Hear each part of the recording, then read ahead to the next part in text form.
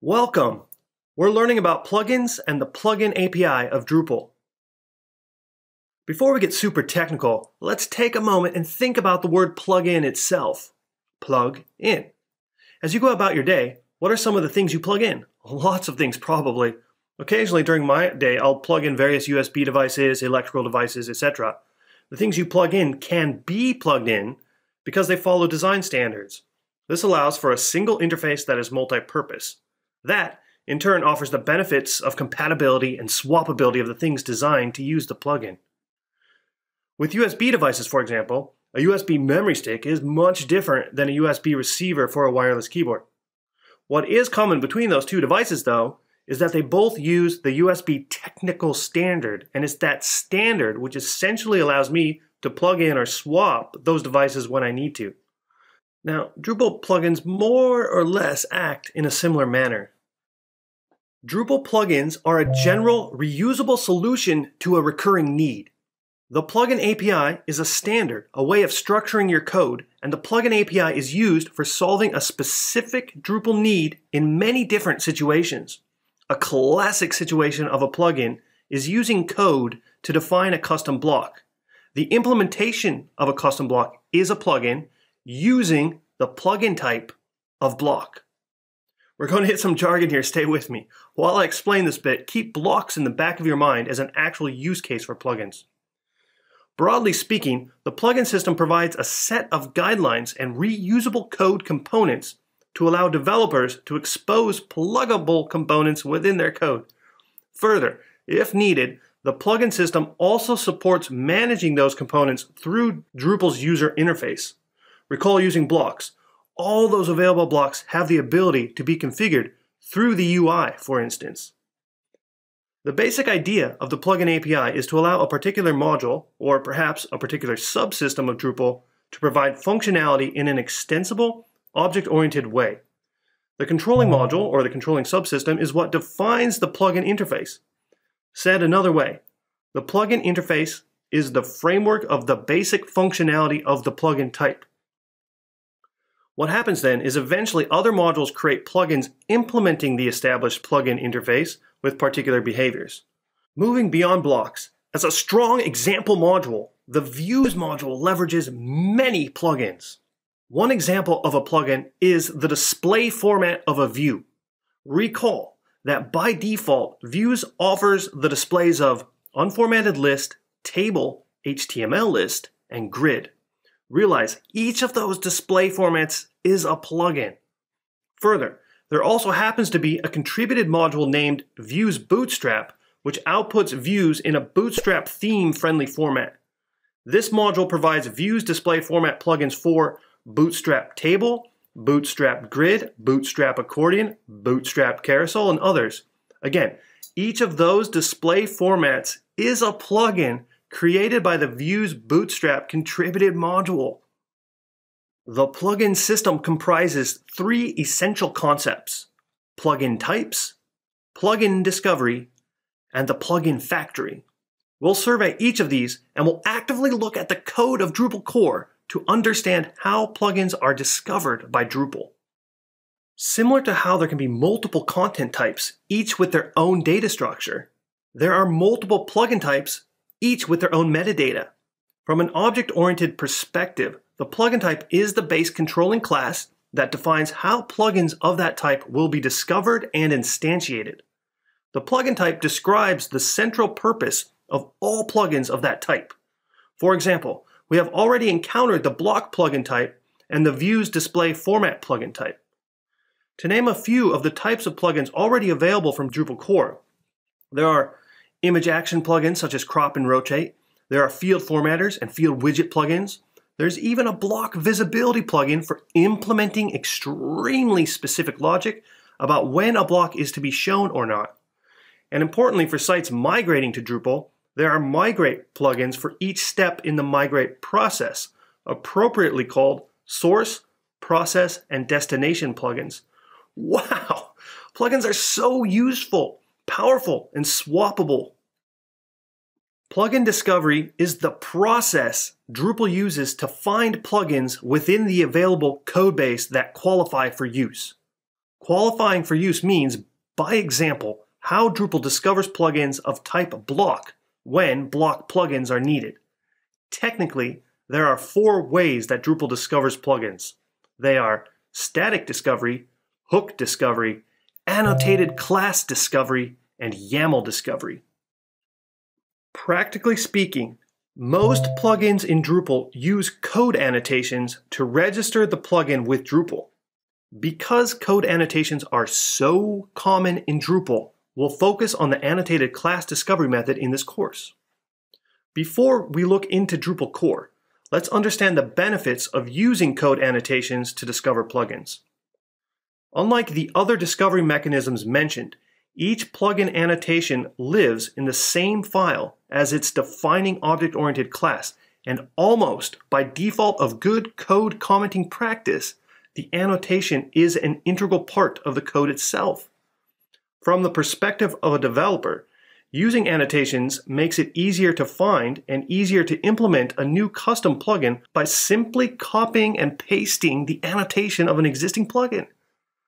The syntax of annotations allow for complex structured data. In many cases, plugins already have an associated custom annotation class that can be used to both document the plugin and set the default plugin values just based on the metadata of the annotation. And this is cool. Further, you can indicate that certain default values are translatable by Drupal's multilingual subsystem. For example of what metadata might be contained in an annotation, in the case of creating blocks from code, typically each block annotation will include the system ID of the block and also the translatable admin label of the block. We'll see this in action in a bit. First though, we need to realize that we are coming face to face with some incredible and sophisticated software engineering which powers the discovery and auto-loading of plugins.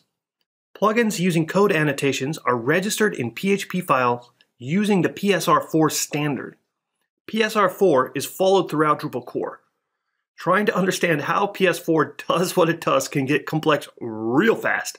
So, for our learning, just acknowledge that PSR4 is the standard approach for auto-loading classes in Drupal. Precisely, PSR4 is an auto-loading specification for auto-loading classes based on file paths. Okay, in practical terms, this means that every Drupal plugin must be named and placed in its appropriate directory within the directory of the implementing module. This is an important detail, so pay attention. The appropriate structure of directory paths is this. Within your module's directory, there must be a directory spelled src, all lowercase. Within the src is another directory named plugin with a capital P. Correct capitalization of these directories is critical for Drupal to discover plugins. So now, within the plugins directory is where you create yet another directory named after the type of plugin you are creating. It is within there you will place your PHP file containing the object-oriented class for the plugin. Wow, intense. Let's affirm this knowledge by taking action and looking at various plugins contained in Drupal core to compare and discover the annotations of some common and default Drupal blocks and image actions. Let's begin. For this activity, we are going to compare the annotations of block plugins and image action plugins. Within your code editor, load the entire codebase of your Drupal project. In my case, the code editor is PHP Storm, but it could be any code editor. Once the Drupal project is loaded, locate the core directory where all Drupal core code is contained. In my case, core is under the web directory. Recall that it is modules which define plugins, so let's start by looking in the modules directory of Drupal core. Great! Here, we can see all the modules provided by Drupal core. BigPipe, Book, Breakpoint, CK Editor, Color, and all those others. In this activity, I'm focusing on plugins that Drupal discovers from code annotations.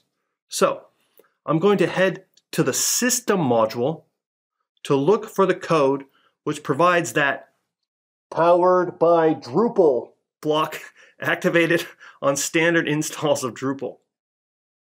So, within the module named System, unsurprisingly, there is a lot of code. Again, I'm focusing on demonstrating the block plugin. Remember that due to the PSR4 standards, block plugins will be located in the directory named src for source, and within that directory, we expect a directory named plugin with a capital P. Woohoo! Sure enough, there is a directory named plugin. Let's investigate. Opening up the plugin directory, we discovered that there are 6 other directories: archiver, block, condition, derivative, image toolkit, and migrate. Each of these are a plugin type being implemented by this module named System. For now, we're going to look within the block directory. Super! Some of these blocks you may be familiar with, such as System Branding Block, System Breadcrumb Block, and the System Powered By block. Let's briefly examine each of these.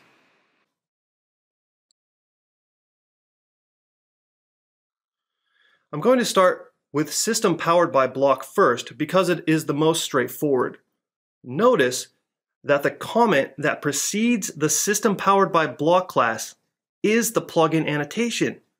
This annotation is what allows Drupal, using the standards of PSR4, to automatically recognize the System Powered By block class as a plugin of the plugin type block. Observe the attributes contained within this annotation. The first is ID, which defines this block ID as system_powered_by_block. The final attribute of this annotation is the admin label. Notice that this text is marked as translatable. The default text is English, and the default label is, quote, powered by Drupal. Because the label is marked as translatable, if multilingual is enabled in Drupal, the translation system of Drupal would allow for translation of this configuration string. But let's not overcomplicate. The task at hand here is to study annotations. Again, this annotation declares 3 things. First, on line 10, the @ block tells Drupal this is a block plugin. Remember, Drupal expects this code to be a plugin because of the PSR4 standards. Due to the location of this file, this class must act as a plugin. It is line 10 that tells Drupal this is a block plugin type. Second, on line 11 is an attribute which tells Drupal that this block has a system ID of system_powered_by_block. Third, and finally, line 12 is an attribute for the administrative label shown in the Drupal UI. Additionally, this label is marked as translatable, relevant to the multilingual system if activated. Next, let's look at the system breadcrumb block to compare its annotation. At first glimpse, the code looks more complex than this system powered by block, and it may be, but the annotation of the system breadcrumb block plugin is mostly the same. On line 14, this tells Drupal that this is a block plugin type, and line 15, the system ID of the block, is system breadcrumb block. Line 16 declares that the administrative label for this block is breadcrumbs. Again, the string is translatable if need be. To wrap these block annotation examples up, let's look at the system branding block.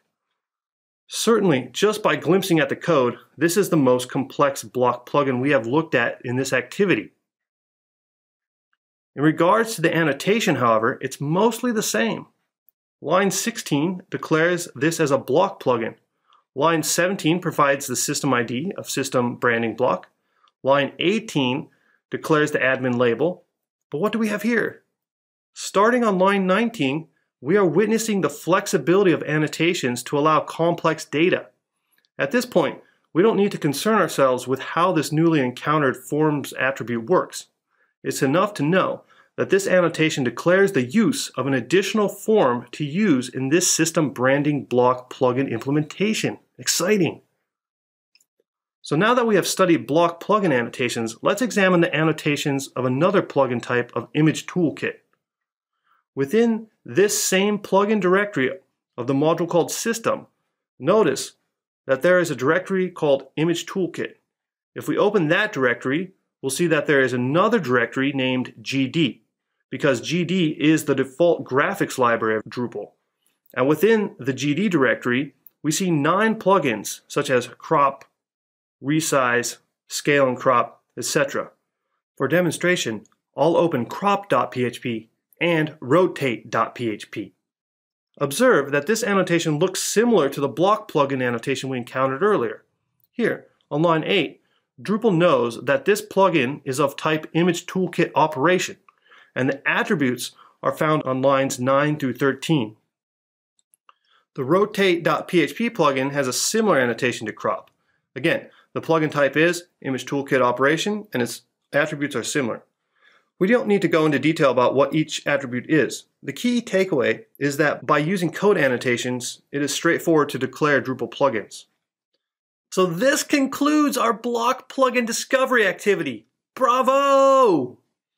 I encourage you to find and investigate other Drupal core modules which implement plugins. For consideration, you may want to start with the user and node modules to see which plugins they implement. Remember, don't modify any of the code you encounter. This is Drupal core. But have fun! Hello again. The third and final essential concept of the plugin API is the plugin factory. Recall that the other 2 essential concepts are plugin types and plugin discovery.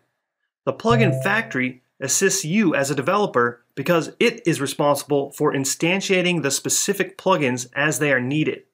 The term factory implies that the plugin API leverages one of the most commonly used design patterns in software engineering, aptly called the factory pattern. Using it could not be more straightforward. In the factory pattern, a class simply creates the object you want to use. So, in our case, it is Drupal that is in charge of instantiating each plugin class as appropriate, so we don't have to. Awesome! By completing this video, you are powering up your knowledge in Drupal plugins. You've learned why plugins are beneficial, how they work, and what they do.